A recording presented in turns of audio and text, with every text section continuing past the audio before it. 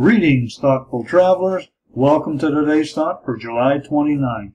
It's by Ed Buryn, an American poet, philosopher, photographer, and author of several vagabonding guidebooks. He was born in 1934.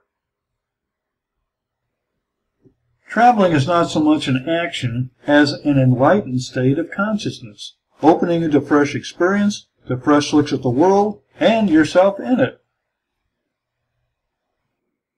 So what are your thoughts on today's quote? Here's mine.